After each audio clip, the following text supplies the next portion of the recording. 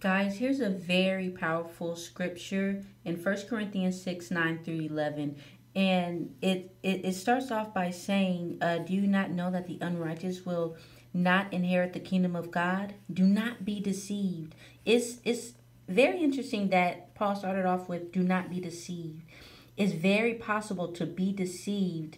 Neither fornicators, nor idolaters, nor adulterers, nor homosexuals, nor sodomites, nor thieves, nor covetous, nor drunkards, no revilers, no extortioners will inherit the kingdom of God. But this is where it gets really good. It says, and such were some of you, but you were washed, but you were sanctified, but you were justified in the name of the Lord Jesus and by the Spirit of our God.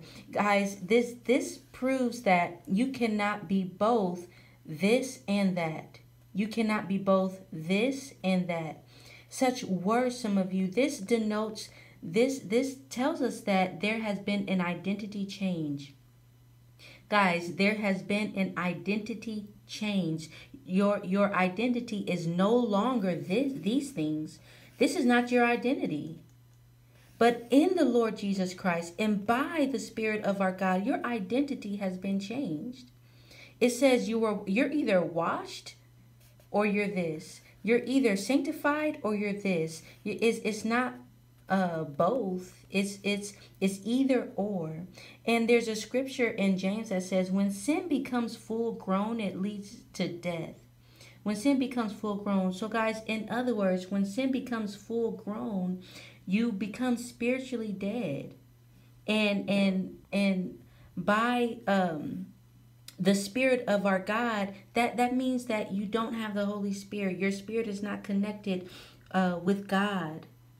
And something that was revealed to me, that when sin becomes full grown, it leads to death. When sin becomes full grown, that means that it has become who you are. It becomes who you are. You literally become that. You literally become these things. That you no longer are the actual person, or your soul becomes this. Your soul becomes this. A drunkard, extortioner. Your soul becomes this. You're either justified or you're that. So it's a very powerful switch here. That what happens when you accept the Lord Jesus Christ and receive the Spirit of our God. There's an identity change. Something has happened here. You're not both. You're either or. Because when sin becomes full grown, you become this thing, these things, these sins, these offenses to God. You become this. So, or you become this, or you're this. You're washed, you're sanctified, and you're justified in the name of the Lord Jesus Christ and by the Spirit of our God.